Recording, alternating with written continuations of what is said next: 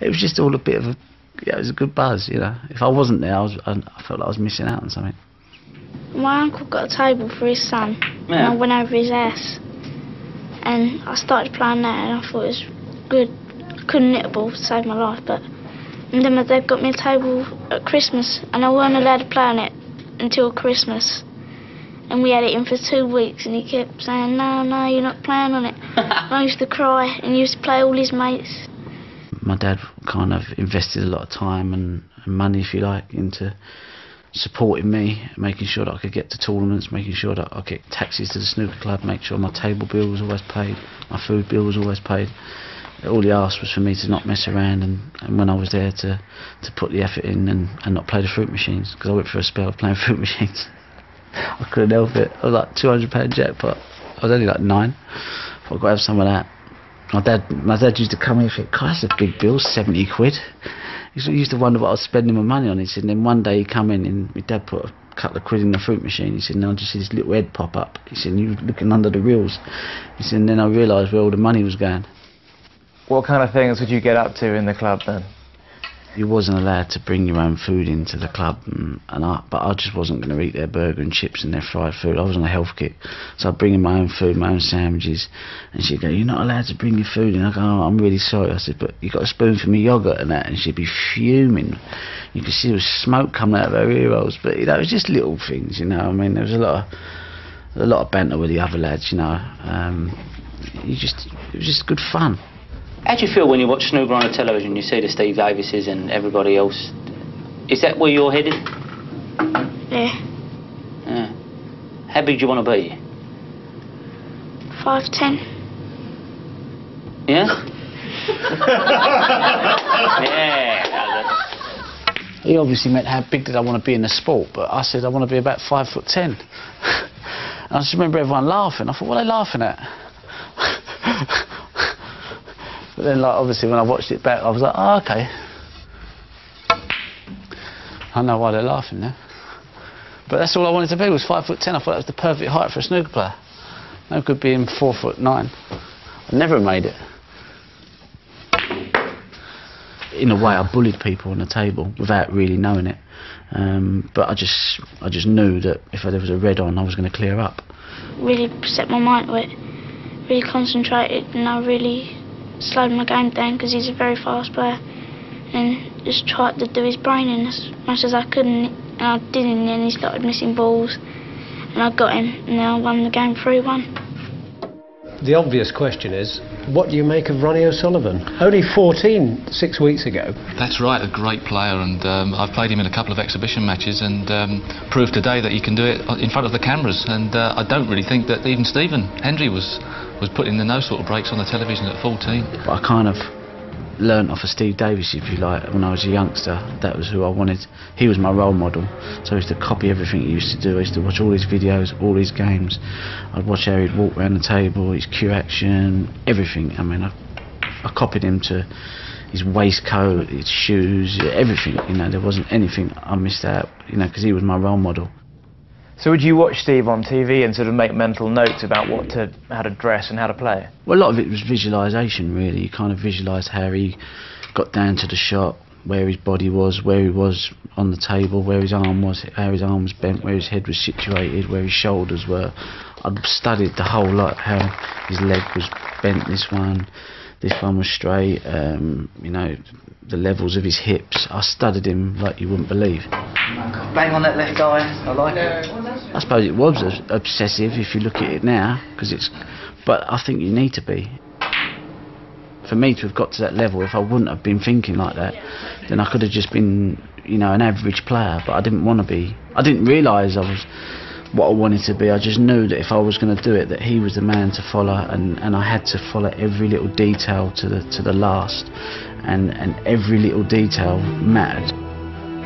He loves his kids. I remember him looking around and going, wow, what is that? I wanted to win more world titles and got the flavour. Success was lovely. Don't ever doubt me. Don't ever tell me that I'm gone. I will let you know when I'm gone.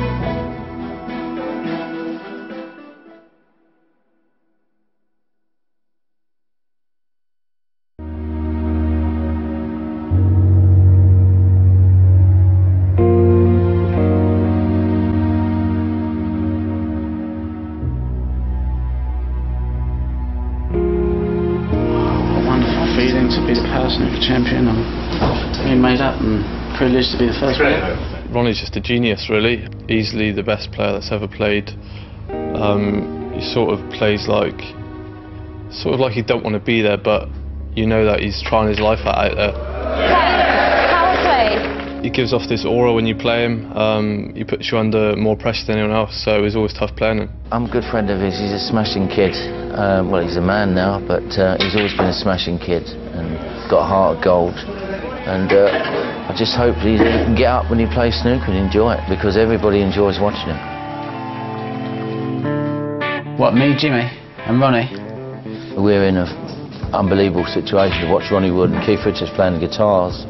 It was a nice hot day, I remember it. So he was having a few drinks. We was sort of having a few drinks with him, and then they sort of told us, you know, you have a game of snooker. And then Ronnie said, come, we've got to play snooker. So I was like, all right, so we went and played. And we'd been up all night, and if I remember it, it was like out of 11 frames, there was 10 centuries. So that was an amazing bit of snooker. He beat me 6-5, I remember it. I do remember it, I've got quite a good memory. I bet that was a great night as well, wasn't it? Can't remember it. He can. And I remember Counter Keith, I was just drinking vodka and orange. So I was like a little bit, that's probably why I was potting all the balls. And he kept going to get me my drink. And then halfway through it, he went like, Mozart. And I remember watching Mozart when I was at school, and he was like this genius pianist. So for Keith to say that, I was like, oh, he must be impressed by this, you know.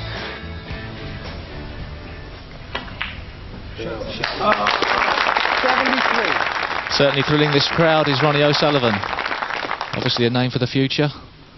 And I'm sure you're very excited at home as well as we are here. Ronnie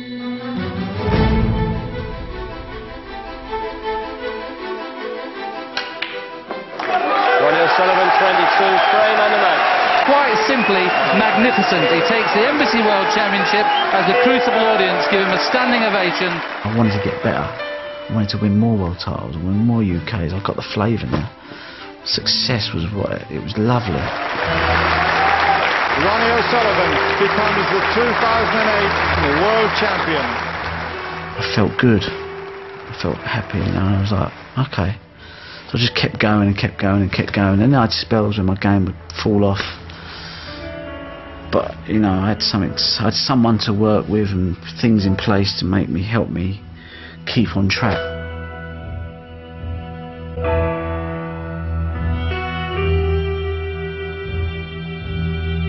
How Ronnie's coped with it and how his dad's coped with it has been remarkable, really, that they've come through this really long, difficult 18 years or so period, and now of course they're back and bonded again, and they're best mates as well as being father and son.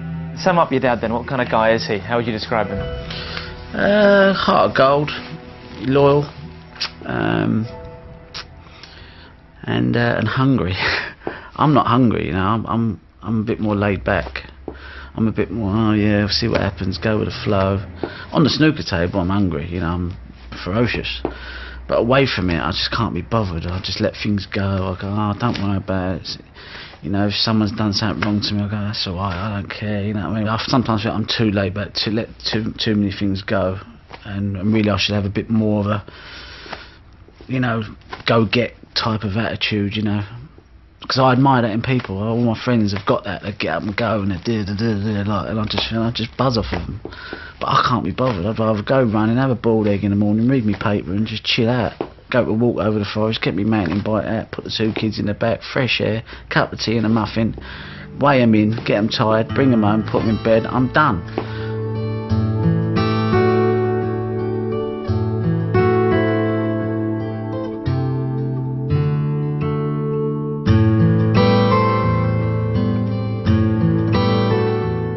You don't realise until the first one comes, like, changes your whole, you know, there's a reason to go to work now, whereas before I was like, you could just go along with the flow, if you like, but then when someone else comes into the world, you're like, hold on, I'm now responsible for this little thing here that don't know how to eat, you just poos in a nappy, and when you go out the door, you go to work, you go, right, I've got to go and do it for them now.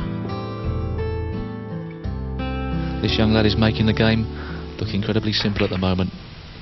10, There's some shots I can't play, which I used to be able to play when I was 12, 13, 14, which separated me from the rest. Now and again they come into my game and it falls into place, and then I'm away and I can't be caught. You know, they can't stay with me. Like this year's World Championships, I spelled, I went bang, bang, bang, bang, and there was nothing that anybody could have done. Final frame of World Championships. The crowd are going wild. I could put that ball anywhere on the table. I could dominate, I could attack, I could out-safety him, I could out-pot him. There was nowhere that they could go with me for certain times in that World Championships. The crowd now realise that it's all over. The win this year was a statement of what Ronnie O'Sullivan can bring to the game of snooker. And it's that entertainment, it's that wow factor, the X factor. It's going to be emotional here in the Crucible Theatre. What a performance from Ronnie O'Sullivan. 3 times a world champion. It's now 4. Your champion, Ronnie O'Sullivan. For little Ronnie to come to the World Championships, that was the best buzz. And to have him there for the final day, for me, was just like the best thing, you know, great feeling. And I never get emotional. I always hold back my emotions. I never break down. I try not to anyway. My dad said to me, don't ever cry if you win. I was like, alright. It's little Ronnie, yeah. That's even better, that, because look, he's buzzing with the, look, he's looking at all the little things that come up on the, you know, when they go bang and all them little things. I didn't realise, because obviously, but he was more buzzing with all that. I remember him looking around and going, wow, what is that? That there, he's just posing, isn't he? Best moment ever for me, that. It just felt like me and him were in that venue at that time. There was 1,000 people in there, because it's only a small venue. But it just felt like it was just me and him there.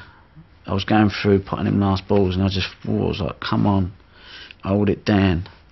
Hold it down, but it was just like a mental feeling, because, you know, I've been through a lot the last few years, and my bond with him is so strong in a way that it kind of like, it really, it was only me and him now.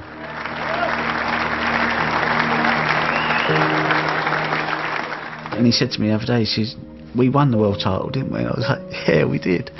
He loves his kids, and it was a wonderful situation for him to get his 4th title. You know, him and Higgins are the 2 best players in the world, and he's levelled him on the world title, so, you know, and he's back playing. You can't gamble on this Ronnie O'Sullivan and know what the Ronnie O'Sullivan in 3 months is going to be like, because his life has always been controversial and always been surprising and never ever predictable. For me, that's like the final chapter. Yeah. There ain't no more chapters to be written anymore.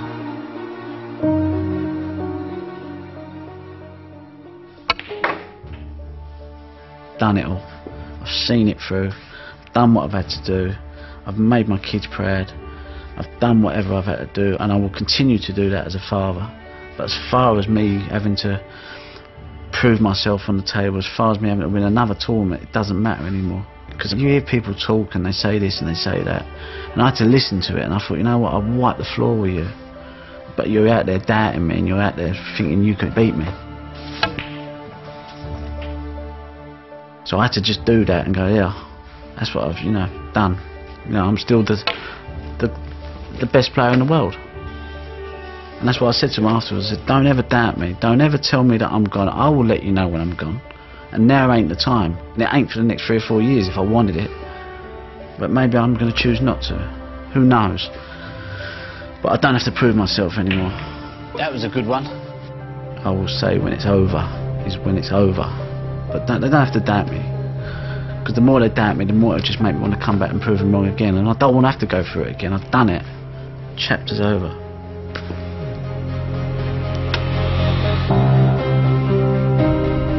Tomorrow night at 9, Jeremy Wade is tracking a fish known as the ball cutter.